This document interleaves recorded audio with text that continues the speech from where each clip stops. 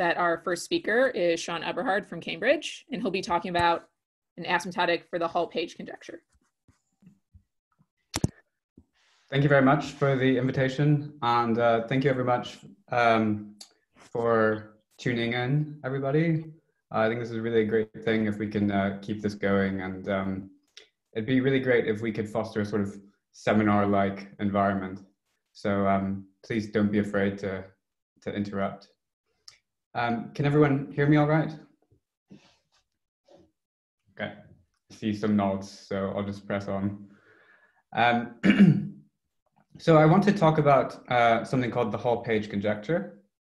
It's a conjecture in combinatorial group theory. It won't obviously seem related to additive combinatorics for a while, but just bear with me and we'll get there eventually. Let's see, can I click forward? So everything here is joint work with Freddie Manners and Rudi Mrazovic. Freddie is in San Diego and Rudi is Zagreb. Rudi's in the room. I don't think Freddie is. Freddie's probably asleep, but I want you guys to be able to picture these guys in case you don't know them. So I found a nice picture of them together in Oberwolfach. So there, now you can picture them perfectly. So great. Okay, so to introduce the Hall Paige conjecture, I want to just remind you of something called Euler's 36 officers problem. So this was a toy problem of Euler.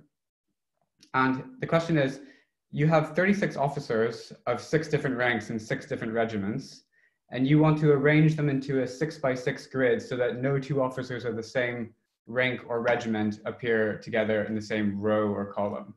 Okay, so it's quite a mouthful, but you can see that they've started to put together a solution here. So they've got a red regiment, a blue regiment, a green regiment, and the officers they've arranged are not sharing a row or column yet, and I guess they're using different hats to mark regiments.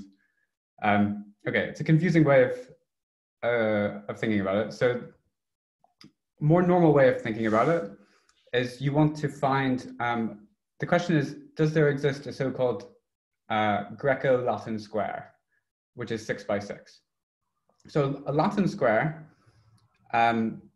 you probably know, it's an n by n square filled with the symbols 1 through n in such a way that no row or column has two of the same symbol. And a Greco-Latin square is 2 of these superposed so that the n squared pairs of symbols which appear are all distinct. So those 2 squares are called mutually orthogonal. And the question is there a 6x6 one of these things?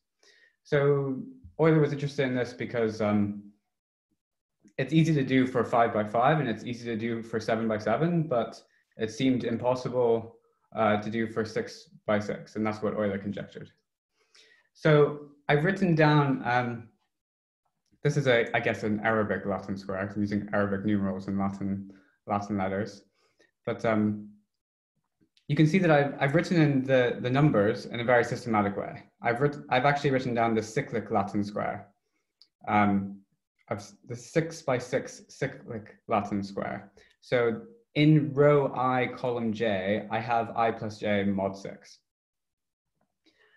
And the object, what you want to do to complete this puzzle is to fill out the letters A, B, C, D, E, F in such a way that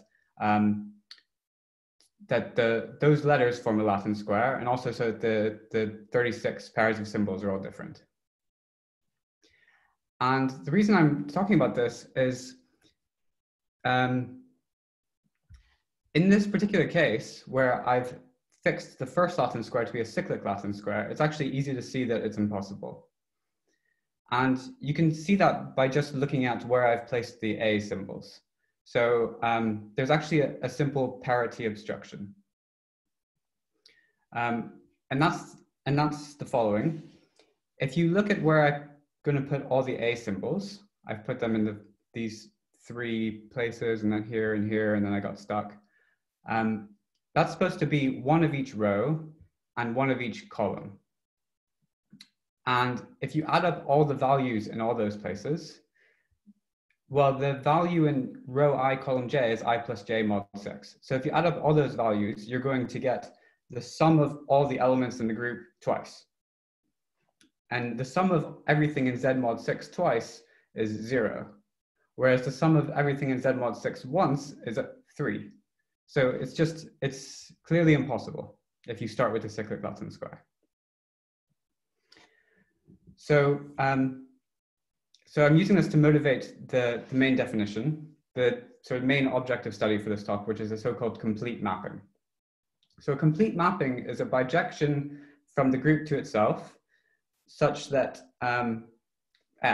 such that x times f of x is also a bijection. So what's the relation? Well, I was looking at where I put the A entries here, and you have to have one in each row and 1 in each column. So you can think of that as the graph of a bijection. And then the requirement that the entries be all distinct is exactly saying that this bijection satisfies that x times f of x is also a bijection. So, okay, so that motivates this definition of a complete mapping. Here are a couple of easy examples. So if the order of the group is odd, then I can just take the identity map. I mean, the identity map times the identity map is the squaring map. And if the order of the group is odd, then that's a bijection. So that works. As another example, I could take f2 to the d. And if I make the ansatz that that the map is linear over f2, then the definition is equivalent to saying that this linear map does not have an eigenvalue. The condition that it's a bijection is saying that it doesn't have 0 as an eigenvalue, and the condition that x times f of x is a bijection is saying that 1's not an eigenvalue. So linear maps without eigenvalues exist, so complete mappings exist. And yeah, so it's an easy lemma that the existence of a complete mapping is equivalent to the multiplication table of G having an orthogonal mate. So yeah, so this is the object of interest for the purpose of this talk. And the 36 officers problem, I gave that as an example to convince you to care about this, at least for the sake of an hour. But if you aren't convinced by that motivation, I don't really blame you. It's kind of a strange combinatorial problem. In which case I'm going to offer you somewhat more honest motivation, which is just it's a sort of because it's there type motivation. The definition of a complete mapping, it's something which is very awkward from the point of view of group theory. Like saying that you have a bijection and you multiply it by the identity and that should be a bijection again. I mean, that doesn't cooperate with any of the usual group theory operations like commutators or nilpotency or anything. Basically, the only reason that complete mappings should exist is just that there's kind of no reason they shouldn't exist. And that's kind of that's on topic for this seminar. As in, it's a very common situation in analytic number theory where, like, if you want to prove like Goldbach's conjecture, for instance, I mean, the only reason you think that even numbers should be the sum of 2 primes is because there's no reason they shouldn't be. But proving that can be very difficult, and it requires understanding the distribution of primes much better than we currently do. So you can think of it as it's a because it's there type of combinatorial question about groups. Okay, so let us assume that we consider complete mappings to be interesting. So, okay, so what about this thing I said about the 6x6 Latin square? The 6x6 Latin square not having an orthogonal mate. So this works for any cyclic group of even order. It's just the simple observation that the sum of all the elements in a cyclic group of even order is non-zero. The sum of all the elements in Cn is n over 2.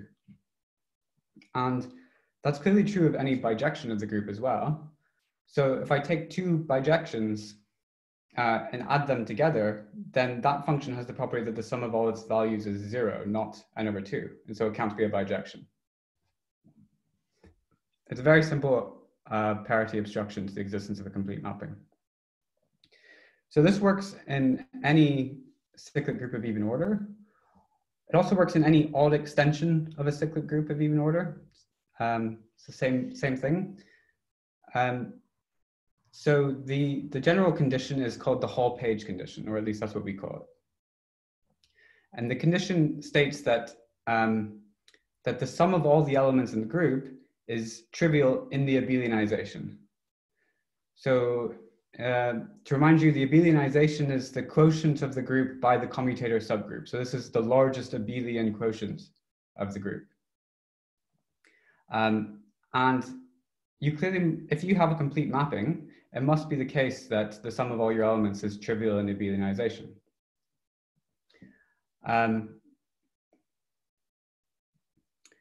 Part of what's going on here is, if I have an arbitrary non-abelian group, it doesn't really make sense to just take the product of all the elements in the group, because I need to specify the order in which I do that. That's why you need to pass to the abelianization before you even state this condition. Okay, but you can think of this roughly as the Hall Paige condition is saying that you're not an odd extension of a cyclic group of even order. So let me just give you some examples of some groups that do satisfy the Hall Paige condition, just to convince you that it's not a very restrictive condition. So I've just written the definition again here, just the sum of all the elements is trivial in the abelianization, so modulo the commutator subgroup. So Hall and Paige wrote this in sort of more standard group theoretic language. They said that, and this is the way it's normally written, they proved that you satisfy this condition if and only if your C-love 2 subgroups are trivial or non-cyclic. So as long as your C-love 2 subgroup is not C2,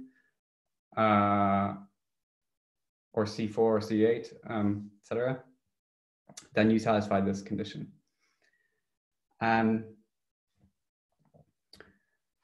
But if you don't like that definition, you can ignore it because it's not really important for the rest of the talk. It's actually more natural for this talk to just think of the Hall Paige condition in this form. So, so for instance, any simple group satisfies the Hall Paige condition trivially, or any perfect group, because if the abelianization itself is trivial, then of course all the elements in the group must have trivial sum in the abelianization. That's trivial. Any group of odd order also, same thing.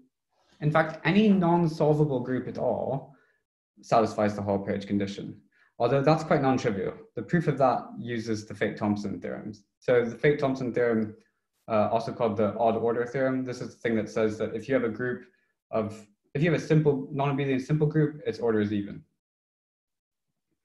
Okay, and it's actually equivalent to that, but so the point is, there's this trivial necessary condition, a sort of parity condition called the Hall Paige condition. But the point is that this seems to be the only thing that we can write down. That seems to be the only obvious obstruction to the existence of a complete mapping. And that's what Hall and Paige conjectured. So the Hall Paige conjecture states that if you have a group, as long as it satisfies the Hall Paige condition, then it has a complete mapping. So Hall and Paige conjectured that in 1955, and then it was finally proved in 2009 through combined work of Wilcox, Evans, and Bray. So quite a gap between when it was conjectured and when it was finally proved. Let me give you a little bit of a run through of the Wilcox-Evans proof, or the proof, yeah, the Wilcox-Evans proof.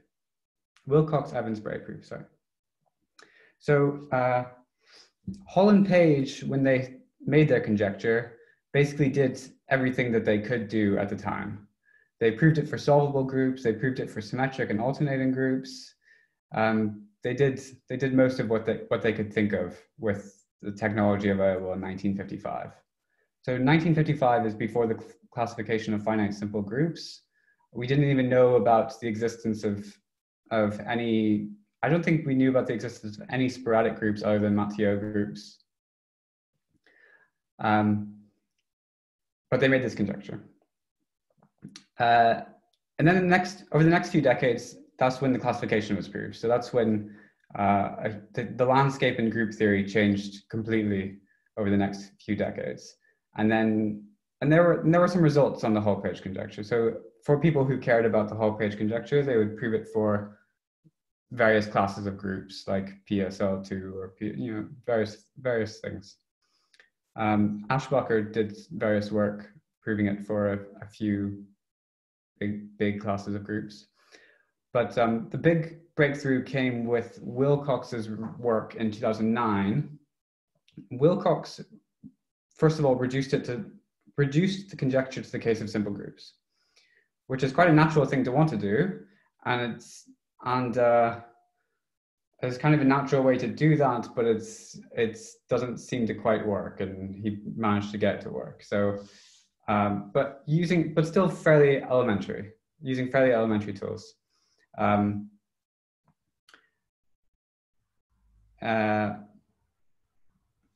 So he reduced it to the case of simple groups, and then he also proved it for all simple groups of Lie type.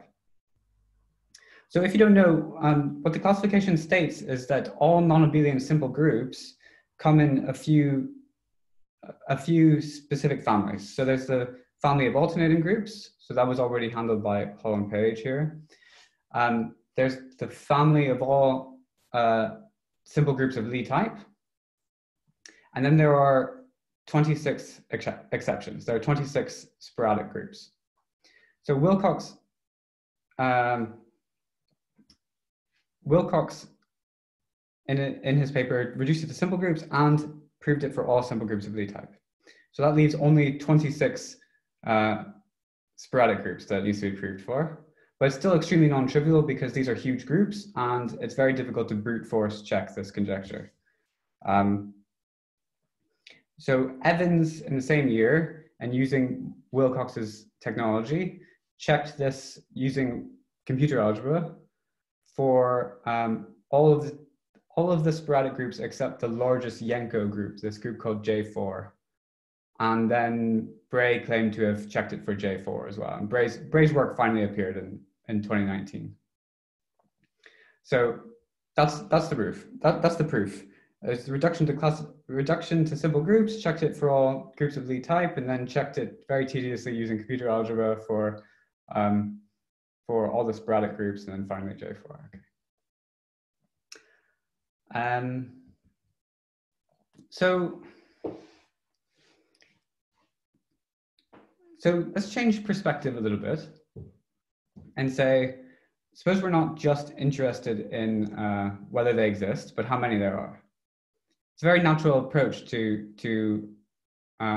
showing that something exists. I mean, it's sort of the founding principle of probabilistic combinatorics, right? If you want to show something that exists, just count them.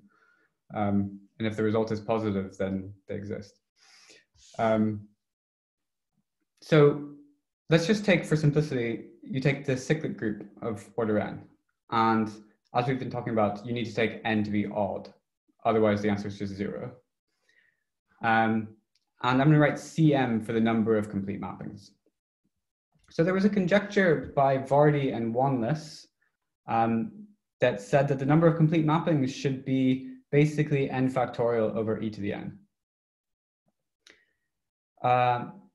And okay, so Wanless stated this in this form in 2011, and Rudi stated it in 20 years previously in a weaker form.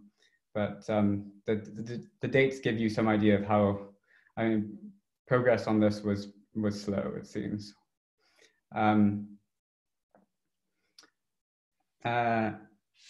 So why would you guess this? So it's very natural. It's a very natural thing to guess, actually, because you just say, well, I'm trying to count things. I'm trying to count bijections. such that the identity plus that bijection is again a bijection. And if I just take the first bijection to be random, then, okay, what is identity plus a random bijection? That's basically just another random function. So in the absence of a better idea of what's going on, we might just think, okay, that's going to be a bijection with probability n factorial over n to the n. So that's where this conjecture comes from. Okay. So I want to talk a little bit about this kind of counting heuristic. I feel like this is the most, the broadest interest part of the talk. I want to think more carefully about this heuristic, and still heuristically, but more systematically. So let's call this model 0. So model 0, so we're going to take a random bijection of our group, still a cyclic group of odd order. So a random bijection called pi, say. And I'm going to say psi of x is x plus pi of x. And model 0 is just the dumb idea that psi is, again, a random function. We know kind of nothing about it, so let's just imagine that it's a random function. And then if we believe model 0, then we'll guess that the number of complete mappings is the number of choices of pi, which is n factorial, times the probability under model 0 that psi is a random or that psi is a bijection, which is n factorial over n to the n. So how good is model 0? Okay, who knows? Maybe it's okay. But a slightly better model would be model 1, which is the model where you remember the Hall Paige condition. So the Hall Paige condition, I mean, in this case, it's sort of, because we're in a cyclic group of odd order, it's kind of working for us. So we know that every bijection has the property that the sum of all its values is 0. So the set of all functions which satisfy this condition is a subgroup of the set of all functions. It's a subgroup of index n. And psi of x is the sum of two bijections. It's the sum of the identity plus another bijection. So it's automatically in this subgroup. It automatically has the property that the sum of all its values is 0. So it should be correspondingly more likely to be a bijection. The probability that it's a bijection should be larger by the index of this subgroup. Okay, another way of thinking about this, which is maybe easier, is just saying, suppose that I've checked the first n-1 values and they're all correct, as in they're all distinct. Well, the nth value is automatically distinct again because the sum of all the values is 0. So that just means you're done. Okay, so that's model 1. But what I really want to talk about is model 2. So model 2 comes from the observation that psi of x is actually more prone to collisions than you would guess under model 1. So if I take two different points in the group, and I estimate the probability, I calculate the probability that under model 1 that psi of x equals psi of y. Well, that's just, I mean, this condition that the sum of all the values are 0, that doesn't really make a difference. So this is just the probability that two different values drawn from the group uniformly at random are the same, which is 1 over n. Whereas if I look at the true probability that psi of x equals psi of y, well, this is the probability that pi of x minus pi of y is y minus x. And then writing it in this way, well, pi of x minus pi of y is a random non-zero value. And x and y minus x is also non-zero. So this probability is actually 1 over n minus 1. So psi of x is actually slightly more likely to make values collide. And so it should be correspondingly less likely to be a bijection. But we're now in this kind of strange position where we're trying to imagine what a random function is like, which is basically uniform, except that it's more prone to collisions. And it's not quite it's not quite clear how to think about what that thing is. But there's a nice principle called the principle of maximum entropy. So I've just rewritten exactly what was on the previous slide. So the expected number of collisions in psi1 is n-1/2, but the expected number of collisions in psi is a bit larger, it's n/2. And the principle of maximum entropy is trying to answer, is trying to tell us what we can think of, how we should think of the distribution of psi. And what it says, it's a sort of mathematical version of Occam's razor. It's sort of saying, assuming what you know, assume that you're as stupid as possible. As in, the distribution which best reflects what you currently believe is the one which, okay, it satisfies everything you know, but other than that, it has the largest entropy possible. So for instance, you can think of model 0 and model 1 in this way too. So model 0 was the case where I don't know anything at all. And so I'll just assume it's the maximum entropy distribution, as in the uniform distribution. And then model 1 was the situation where, okay, I observed that it's supported on a subgroup. And then, okay, the maximum entropy distribution is the uniform distribution on that subgroup. And now with model 2, I'm trying to incorporate slightly more interesting information. I'm trying to incorporate a count of the number of collisions.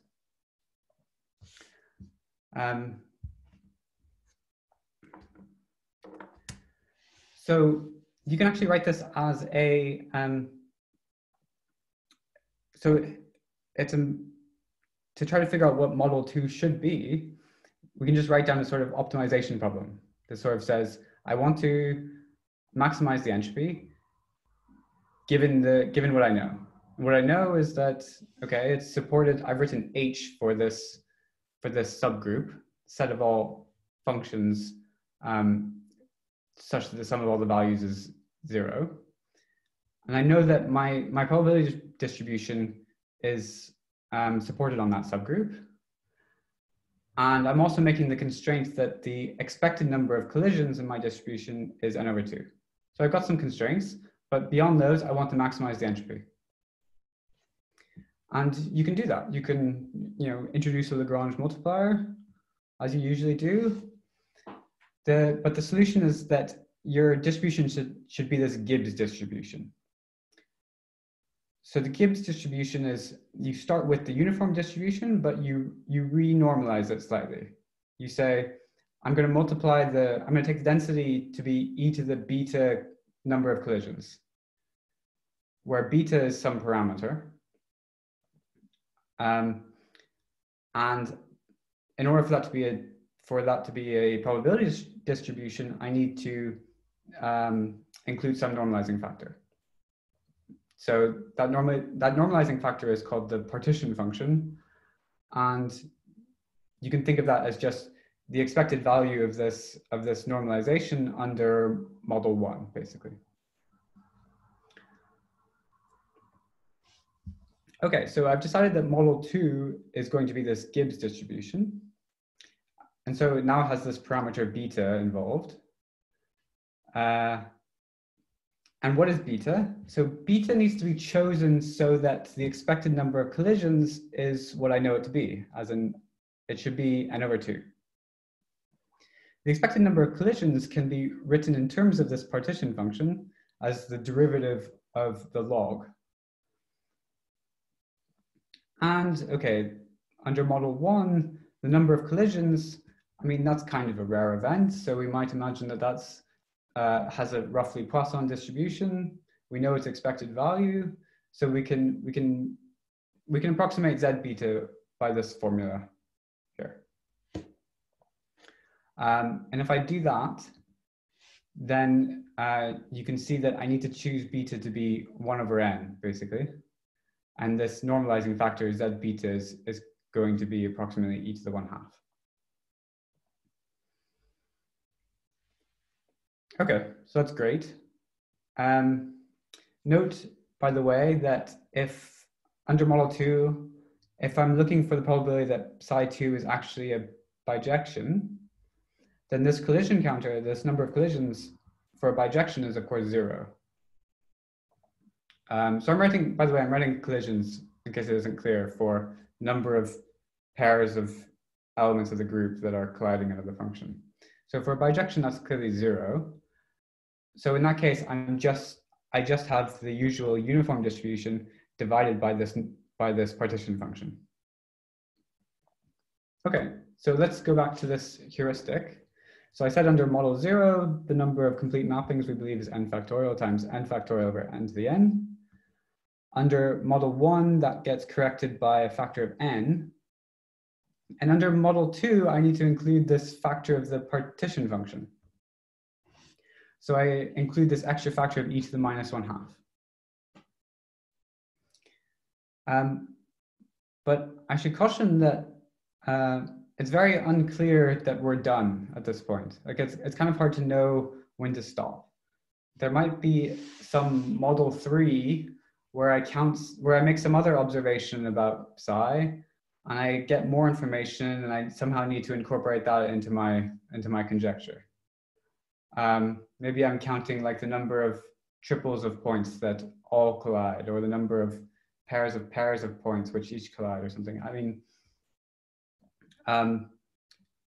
there's no reason that this process should stop, and the only reason to guess that we're kind of done at this point is just to say, well, I made some other observations. I tried to make some further corrections, and they didn't seem to make a difference at the level of approximation that I'm working on. So yeah. However, so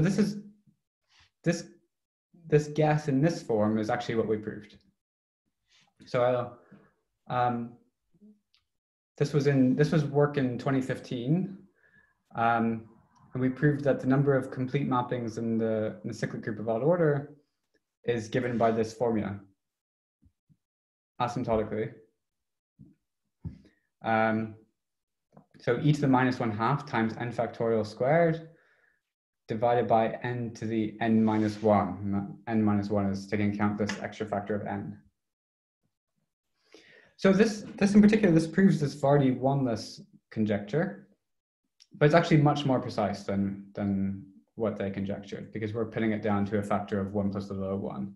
And this factor of e to the minus 1/2 was kind of a surprise. But even more of a surprise was we discovered about a year ago, or a little less than a year ago, that it seems like all of this should generalize to non-abelian groups.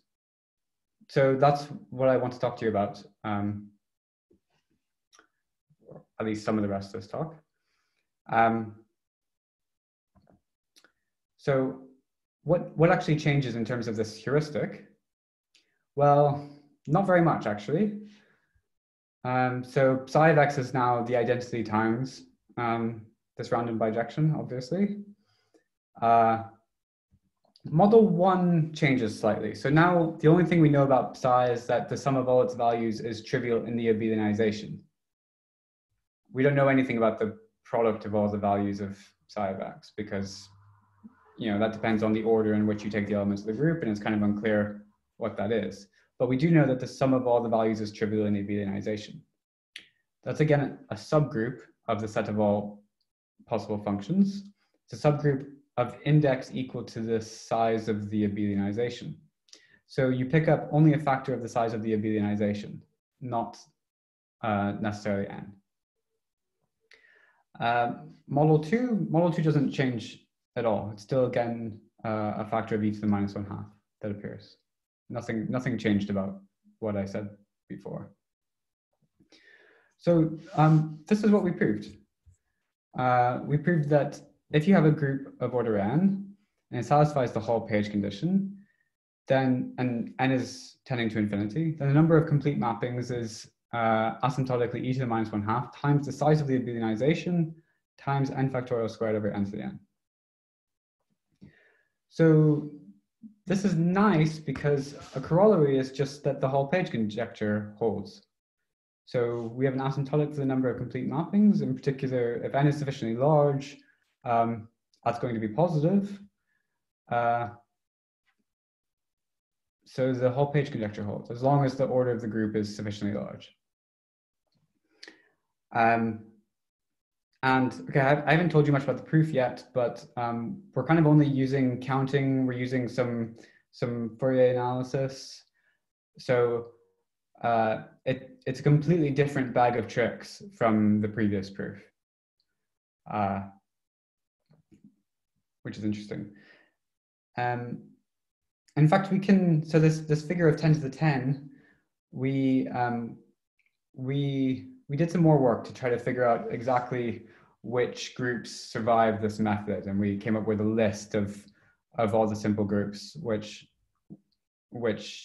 our proof doesn't work for. So basically these groups are the groups that are either too small or they have representations which are too small.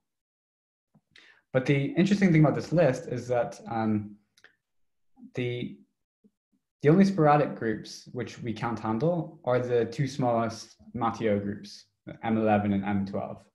And all the other sporadic groups, they're sufficiently large that they're included in this analysis. And that's interesting because in the previous proof, it was the sporadic groups which gave people the most trouble. So somehow this proof combined with the previous proof, it's you know, we've simplified parts of the actual proof of the Hall Paige conjecture.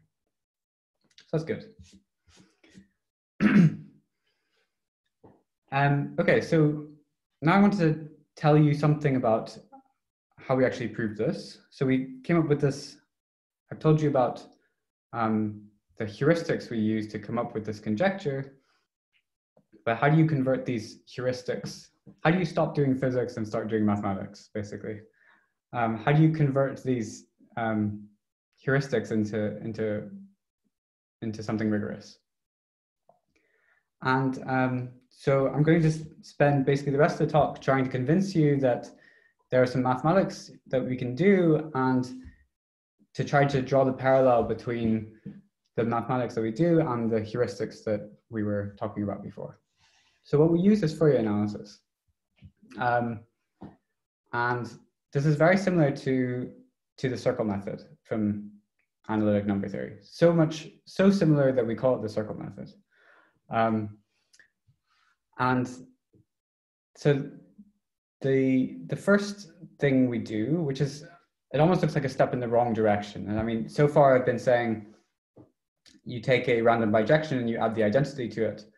And you want to ask, is that again a bijection? But the first thing we do is we actually add symmetry to the problem. So we say that if you multiply this by n factorial, then I can just add another bijection. I can say, if I take two bijections and add them together, what's the probability that that is again a bijection? So it's easy to see that that's exactly the same thing.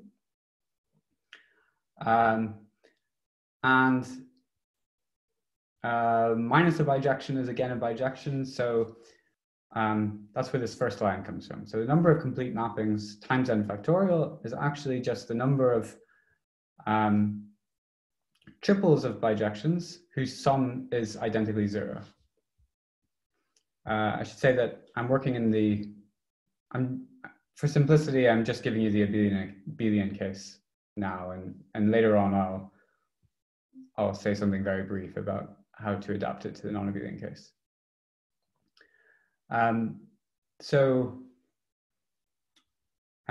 Okay, so there's the number of triples of bijections whose sum is 0.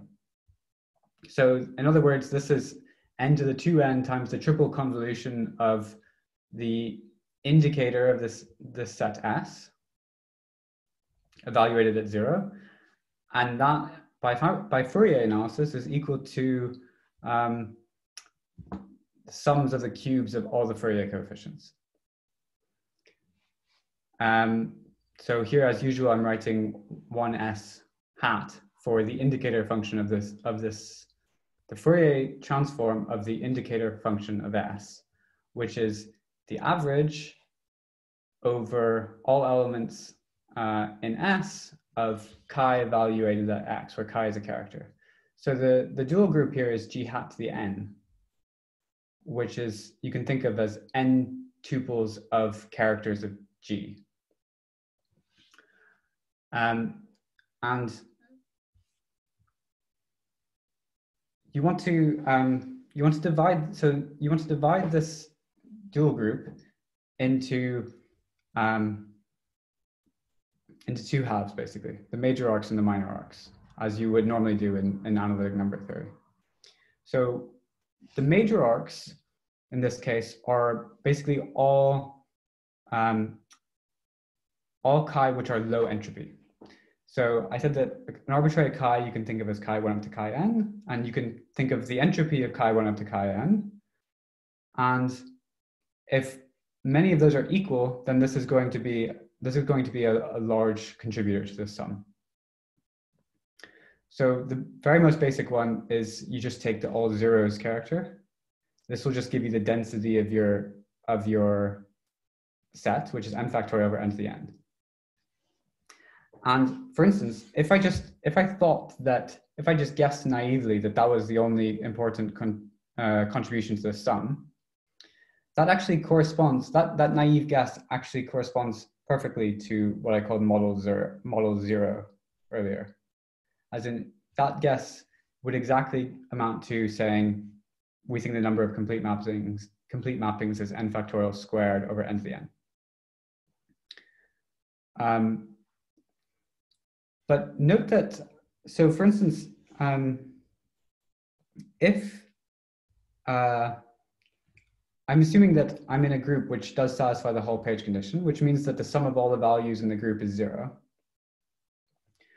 And then if you think about it, that actually means that this Fourier transform is shift invariant. As in, if I take the all ones vector instead of the all zeros vector here, that's the same exact thing. Because if I have the all ones vector, then whenever I take an element of S, then I get the sum of all the values in the group, and that's 0, so that doesn't matter. So the Hall Paige condition implies that this Fourier transform is shift invariant. So it's not just the all zeros vector that's going to have this size, but in fact every constant vector. And there are n of those. So once you incorporate this information, you see an extra factor of n appear. So this corresponds perfectly with what I called model 1 earlier. But actually, it's not just those constant vectors which have large value, but any vector which is sort of nearly constant. So if you have n minus 2 zeros and 2 non-zero values, then this is actually going to be large. And if you consider all those together, then they're actually going to be large enough to be comparable to the main term. So in order to get this to work, you need to go away and compute all these things and add them up. And hopefully what you will see is, and we prove that you do see it, is you should see a factor of e to the minus 1/2 appear once you add all of these things up. Okay, that's the sort of fun part of the proof. And then the sort of work part of the proof is bounding everything else. So everything which your bog standard chi just comes with a bunch of random junk, which doesn't have any, nearly dominant value. And we call all those things minor arcs. And you need to prove that all of these things are sufficiently small that they don't blow away your main term.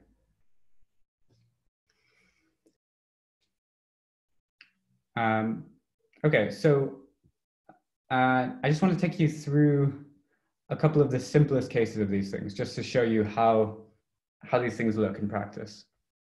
So I already mentioned this most basic one, which is just that the Fourier transform evaluated at the all zeros vector is just the density of your set. And I mentioned this one in passing. So if you have n minus 2 zeros, you have a character. So this is a character on g hat. This character on g to the n. So it consists of n characters on g. So if n minus 2 of those are 0, and the first two, chi1 and chi2, are non-zero, say, then I can write this Fourier transform. Well, it's the sum. It's meant to be the sum over all distinct x1 into xn. but only the first two really matter. And the n minus 2 other ones, they just amount to this factor of n minus 2 factorial. So I end up with this much simpler looking sum, which is the sum over distinct x1 and x2 of chi1 of x1 times chi2 of x2. And well, the sum over all x2 equal to x1 or not, which would x1 or not equal to x1 would be 0. So this is the same as minus the sum over just x of chi1 of x times chi2 of x. Okay, now this is a complete character sum. And so if the character is trivial, then this sum gives me a factor of n. So I get precisely minus 1 over n minus 1 times the density of the set. But if the character is non-trivial, then I get 0. Okay, so the point is that this is smaller than the main term by a factor of about n. And okay, so there's more to compute here. So what I care about is the sum of the cubes of the Fourier coefficients. And I need to take into account all of these characters that look roughly like this. So there are n choose 2 possibilities for where the non-zero values might be. There are n choices for chi1 and chi2, such that chi1, chi2 is trivial. Okay, so you need to add up all of these, but once you do, the result will be precisely, I guess, minus 1/2 times the main term. So that's the first term in the exponential series for e to the minus 1/2. So after you do that, then you need to consider characters that have 3 non-zero values or 4 non-zero values, and they're going to give you the next term in your exponential series, basically. So that's roughly what the major arcs look like. What about the minor arcs? So I'm only going to give you the very simplest minor arc, because at least it gives you an idea of what kind of tricks we use to try to deal with these. So if you just consider the most basic minor arc is the one in which all the values are distinct. So literally maximal entropy. There are n factorial of those characters. But just by Parseval, I know that the sum of the squares of all the Fourier coefficients is equal to the density of the set.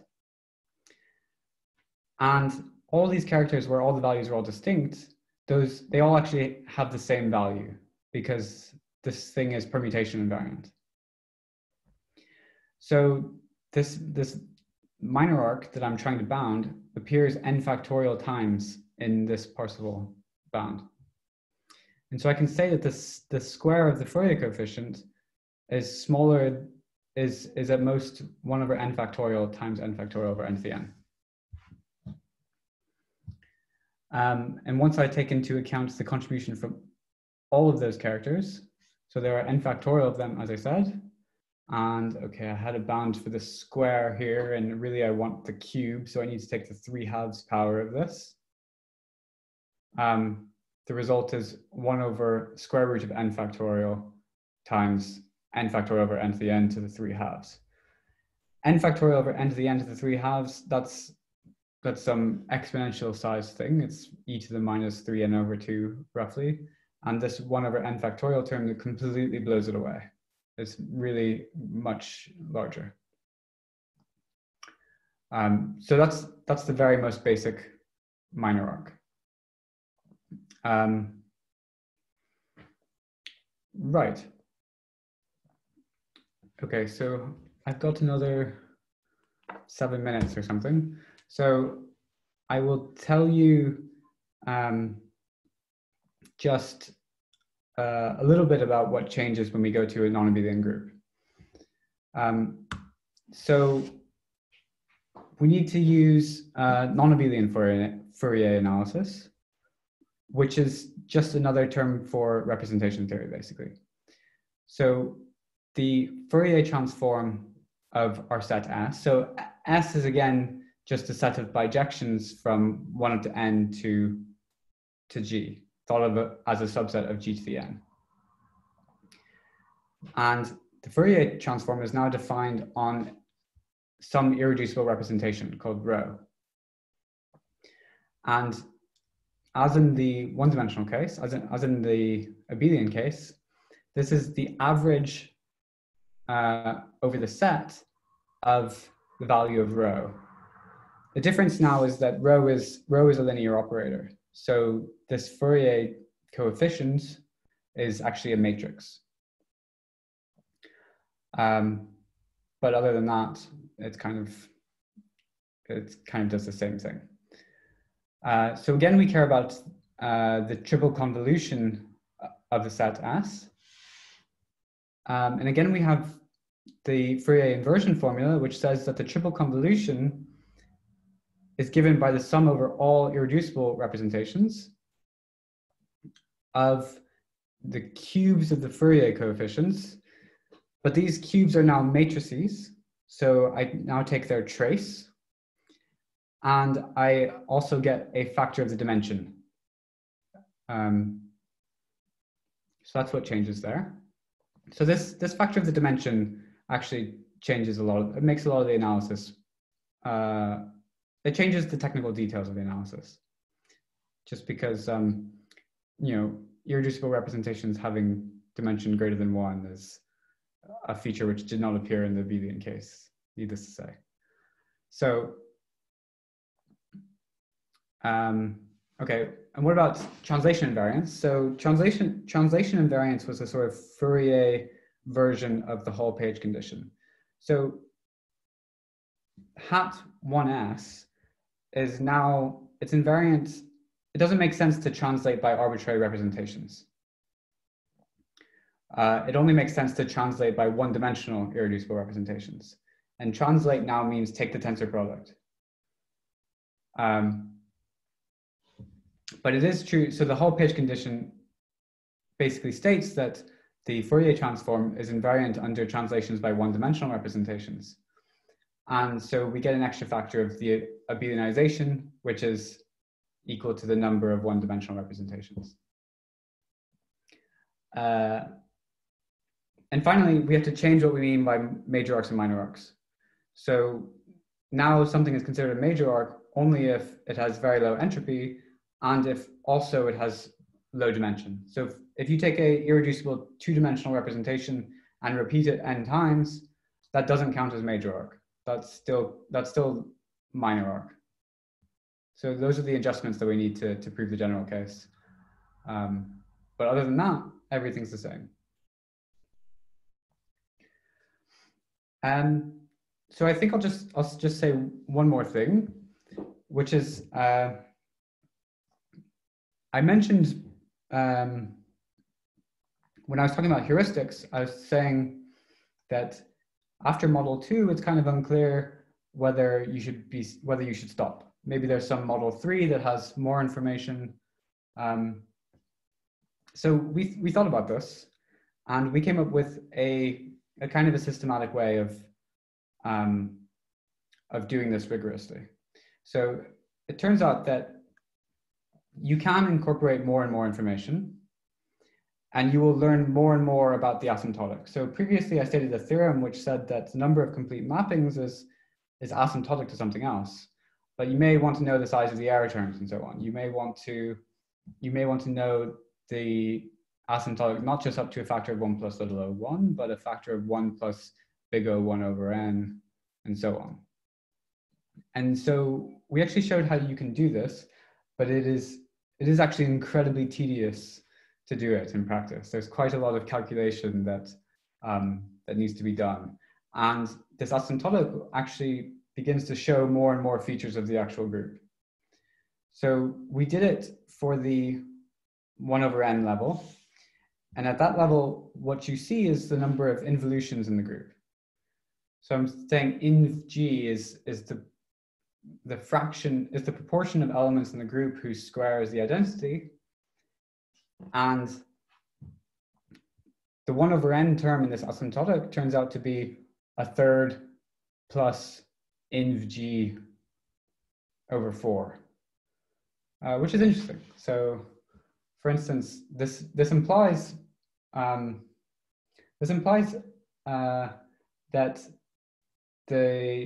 among all groups of order 2 to the n, only f2 to the n has uniquely the most complete mappings, because f2 to the n has every element satisfies x squared equals 1, and any group which is not f2 to the n has at most a fraction a half or 3/4 or something, elements which satisfy that thing. So yeah, and so you could actually do this. You could actually continue this process. You can crank the handle and learn more about this asymptotic, and you will end up needing to count solutions to more complicated systems of equations in the group. But it's really quite, there's a sort of combinatorial explosion that really prevents you from doing this very long. And I will just end my talk there. So thank you for listening. Let's all try unmuting and clapping.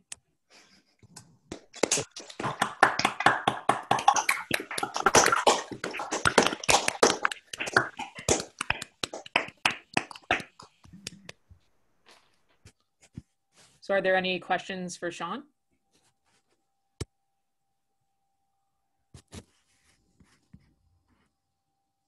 Feel free to unmute yourself and ask.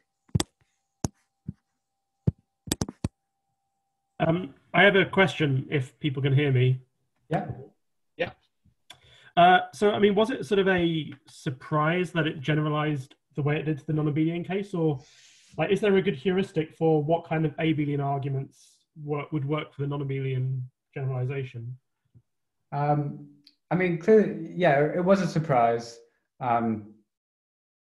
If there is a good heuristic, I think I don't know it. But for instance, if I was giving a talk about our 2015 work and somebody had said, what about non-abelian groups? I think I would have said, no, there's no chance. We're using Fourier analysis. And then hopefully I would have gone home and thought more about their question and realized maybe some things do work and so on. But it was a surprise to me, but yeah.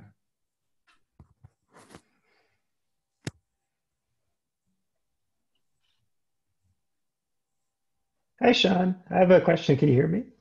Yeah. Oh, perfect.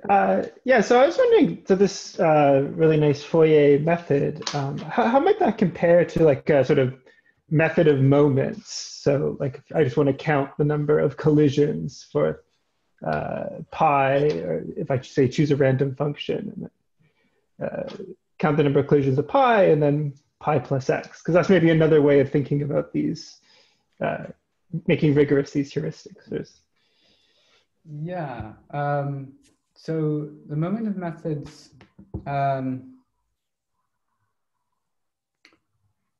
that's a good question.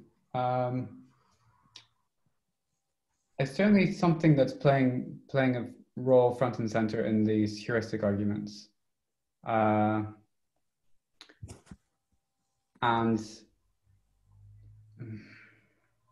yeah, you can certainly think of this as counting, estimating moments of the number of collisions. And so maybe it is possible to view all the Fourier analysis as we do as a very rigorous calculation of moments, but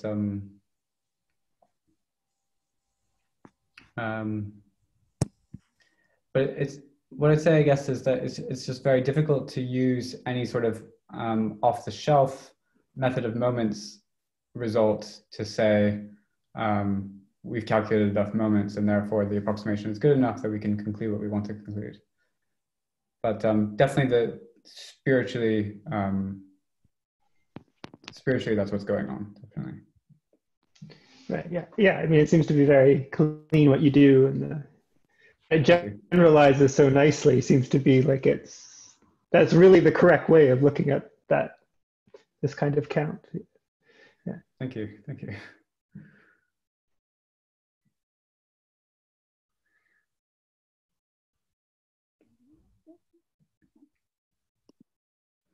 Any more questions? Yeah, can I ask a question? Yep. Okay, have you any ideas how to generalize for arbitrary quasi-groups or at least loops? Yeah, that's a really good question. So the question is, can you generalize this to quasi-groups or loops? So for people who don't know, a quasi-group is kind of just another word for a Latin square. Yes, of course.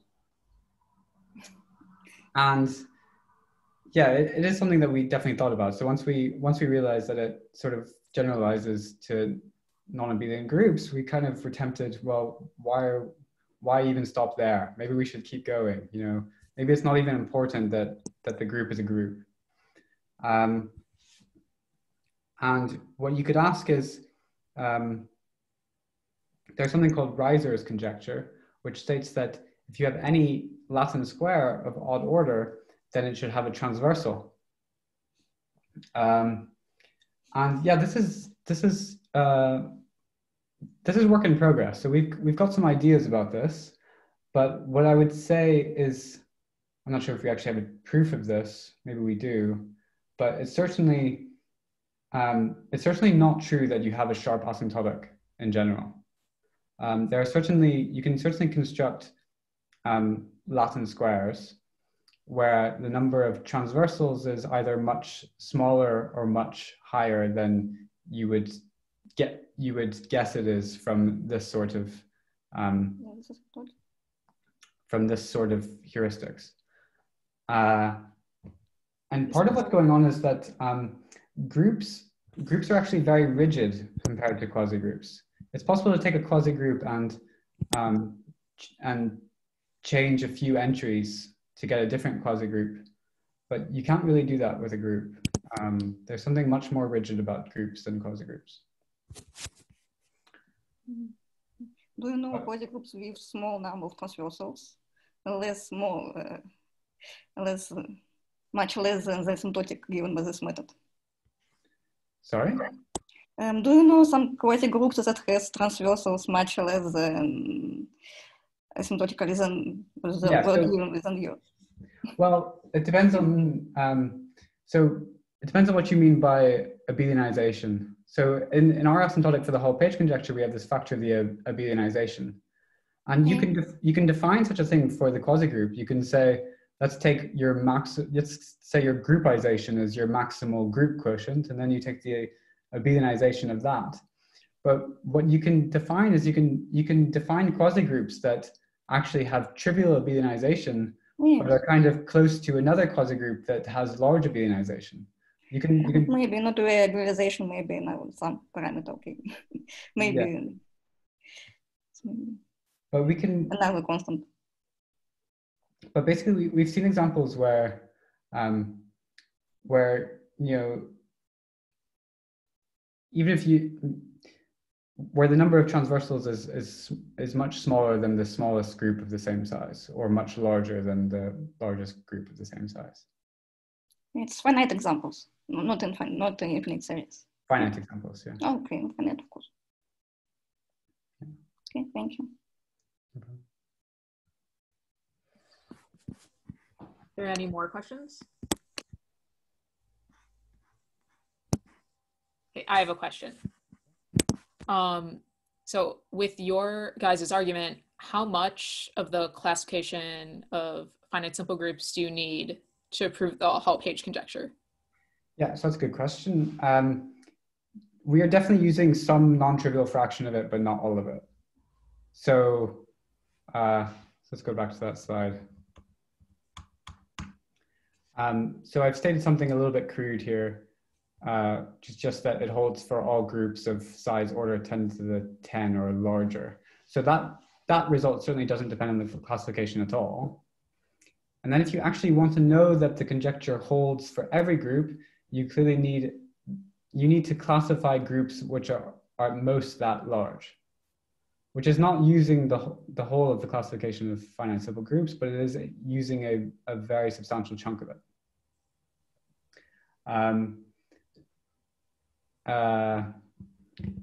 But we can reduce it we can be even more restrictive. So we end up needing just a classification of groups that have either much smaller order, like less than 100,000 or less than 300,000 or something like that, or have a representation of dimension at most 20 or something like that. So I don't know. We're using some fraction of it, but I could try to argue that we're not using a huge fraction of it.